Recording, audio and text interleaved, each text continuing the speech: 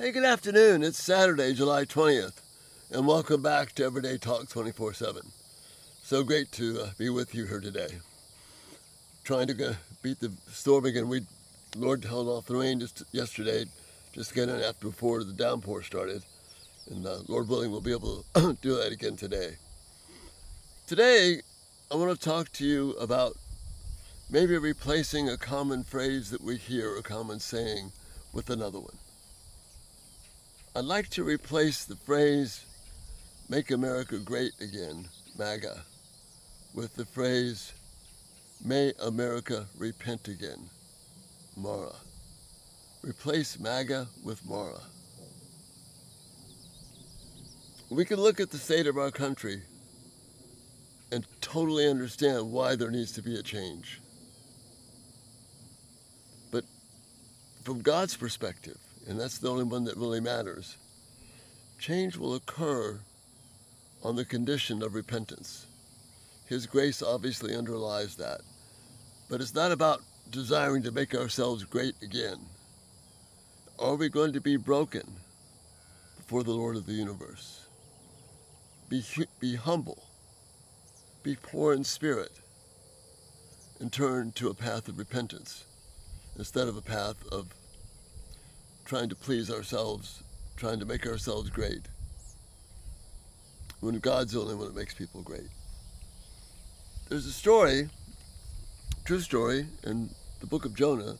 I'm going to read the 3rd chapter for you, because I believe it very much ties and connects with where we are right now in the United States and perhaps other places in our civilization. Listen to chapter 3 of Jonah. It's not very long. Then the word of the Lord came to Jonah a second time. "Go to the great city of Nineveh and proclaim to it the message I give you." Maybe we could view, go to the great country of America and proclaim the message that God gives us. Jonah obeyed the word of the Lord and went to Nineveh. Now Nineveh was a very large city. It took 3 days to go through all of it. Jonah started into the city, going a day's journey, and he proclaimed, 40 more days, and Nineveh will be destroyed. The Ninevites believed God, and they declared a fast, and all of them, from the greatest to the least, put on sackcloth. When the news reached the king of Nineveh, he rose from his throne, took off his royal robes, covered himself with sackcloth, sat down in the dust, and then he issued a proclamation in Nineveh.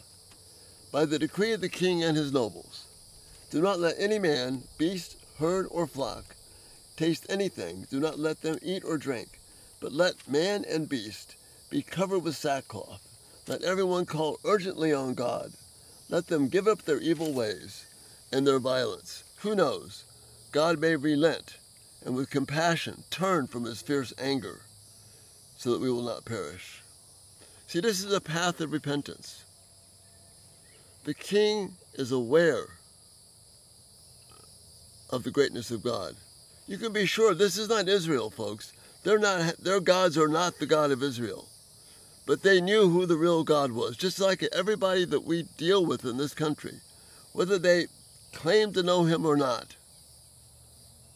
Romans 1 tells us that God has made himself plain to everyone. Turning away from the ways of God is a way of rebellion. That's where our country is. We have turned from God. And God has made himself known by his mighty acts, by his power in the weather all around us. There's no denying his presence. So Jonah didn't worry about trying to say, hey, your God's not this, or I'm going to give you a new theology or a new way of looking at things. He just proclaimed God, and that you all got to turn from your evil. And they responded. Then, verse 10, when God saw what they did and how they turned from their evil ways, he had compassion and did not bring upon them the destruction he had threatened. Turning from evil ways is what the Bible means by repentance. if we begin down this road of repentance ourselves, praying for repentance for our country, to turn from the ways that are known to be clearly evil and wrong, there is hope for us. So that's why I'm saying, not make America great again, but may America repent again. May we turn as a country from honoring ourselves, from honoring our desires, from honoring the selfishness that is so evident, from honoring the wishes of people and every kind of false God, denying the true living God. May we turn from that. May there indeed be repentance. And if we as God's people start praying for that, start living a life of repentance, calling others to repentance, not in some haughty fashion, but in the way that is laid out here, who knows, God may turn from his fierce anger. We have not, as a country, positioned ourselves to be in a place where we're honoring God. My dad went to war in World War II, and he was given a book by the United States government, Armed Forces, endorsed by the president, which essentially said, hey, if you don't make it back, you need to be able to be right with God. In 1944, the President of the United States, Franklin Roosevelt, called upon the God of heaven to protect and ensure victory for our troops at D-Day. It's not been that long.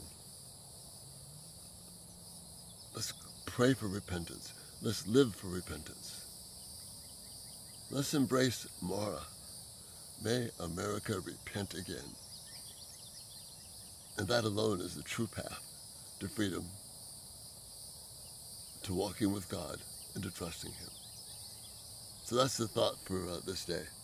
Again, love your thoughts and feedback. This is so important for us.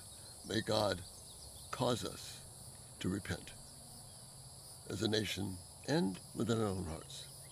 And Lord willing, we'll see you on Monday. You have a great weekend, and I pray a good day of worship tomorrow. Goodbye.